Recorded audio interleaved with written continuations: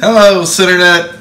On my search for, I don't even know if it's for the best porter ever anymore. It's just like a search for just any kind of porter because I want to try them all. We got one here that I found. So, if you want to see what we found this time around, stay tuned. Well, this one comes, this is a dark brewed porter. It comes from America's oldest brewery, family operated. As far as the alcohol content goes, nobody knows. I don't know, it don't say anywhere on anything. Yeah, even the box didn't say. Anyways, when I say it's America's oldest brewery, this is Yuengling Porter since 1829. Comes from, I know it's in Pennsylvania. It's Pottsville, Pennsylvania. Anyways, oh yeah, it's twist off.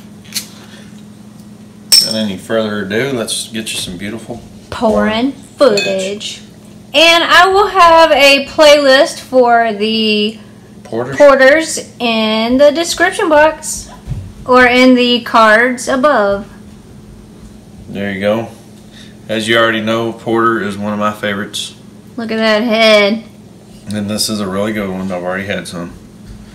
But anyways, this is Yuengling Porter, America's oldest brewery. Of course, they make a lager, a light lager, and they make a black and tan. I like the black and tan a lot too. This is the first time I've ever seen a porter.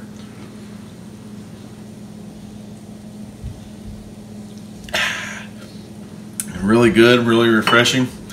And if you like porters or things along those lines, try their black and tan. It's the porter and lager mixed. It's really good. There it is, Yuengling Porter. Yummy, yummy. Go get you some.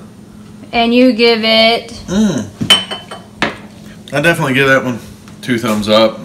I like all kinds of Yuengling stuff. So they're good. So that is what we have for you today. Like I always say, show me some love. Like, comment, subscribe. Become part of the crowd. Check that box below to see all the other places I am on the internet. And we will catch you later. And this is my birthday beer. Today's my birthday. And I didn't do all this stuff. I know. So I'll just do it to be funny. Alright. Peace out. Peace.